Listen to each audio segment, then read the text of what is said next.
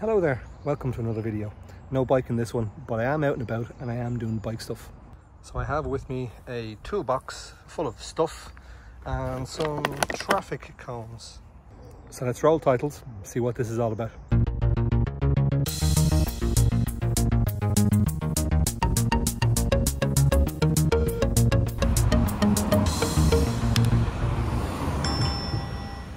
This year I'm participating in the Dublin Canvas public art project, which is run by Dublin City Council to brighten up these telephone exchange boxes.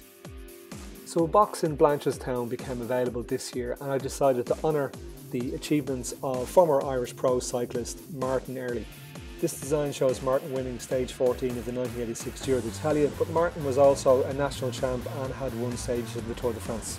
So I surveyed the box, and from that I made a scale drawing and I printed the scale drawing off on several sheets of A3 paper. I'll use these to transfer the design onto the box.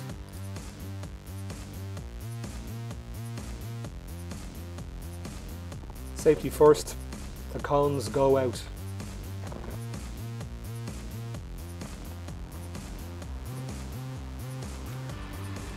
And of course that so-called safety panacea, a high-vis jacket. So first up I was going to apply the text. There was no way I was doing this text by hand, so I ran the text off using a vinyl cutter, and I was going to use the vinyl as a stencil and paint over it.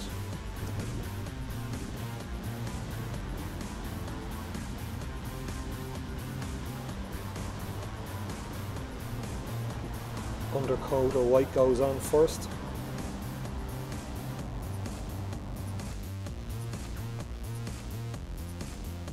Apply the sheet and then burnish it down. Once I've got it burnished down, I'm going to start to remove off these strips of masking tape. This allows me to apply the whole stencil and then peel off the bits I don't want.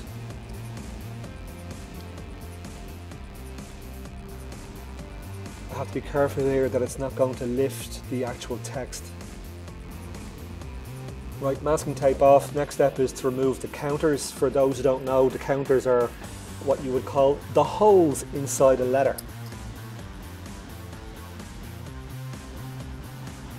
Removing the counters gives me an idea where the letters are, so when I'm removing the tape from around it, I can leave the actual text there. This worked out well, so I'm just rubbing down the text to make sure to get a good seal before I apply an undercoat of the red.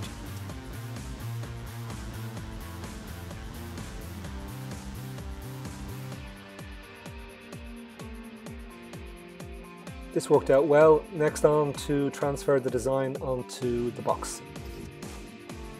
Those A3 sheets of paper I had earlier, I'm now coating the back with chalk, and I'm going to take them onto the box and trace over it, and the chalk will transfer the design onto the white of the box.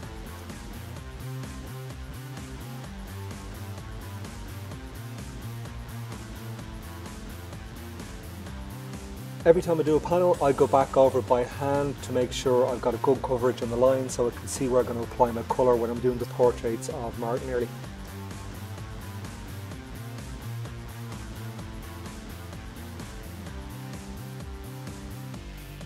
My pencil outline is now applied to all four sides of the box, and I'm quite happy how it turned out. So the next stage is to do the background colour of red. And the reason why I'm doing the background colour now is because it highlights where the figure is. And now I can apply a light colour to indicate where the rest of the figure will be, such as the jersey and the arms and the head and so on.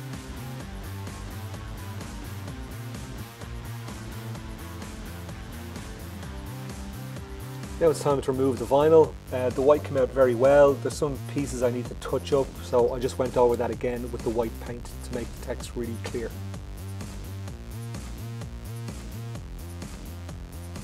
Now the first coat of red goes on the jersey.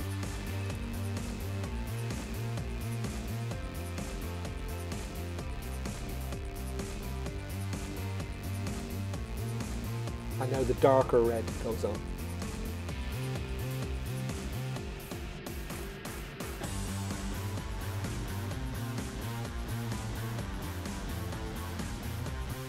Now I'm adding tone on the white of the jersey.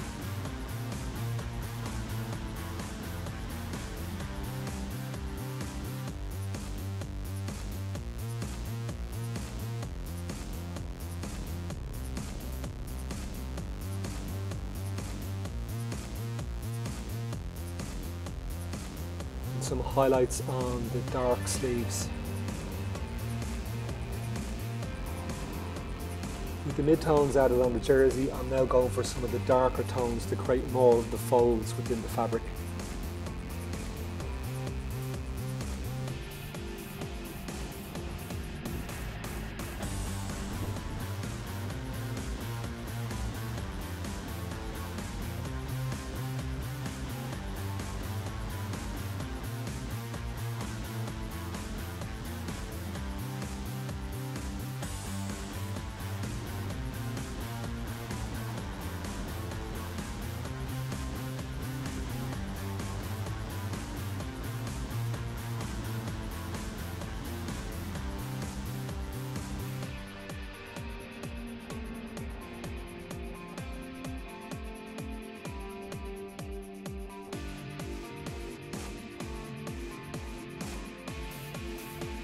Nearly done. I'm adding some highlights and lowlights to the figure.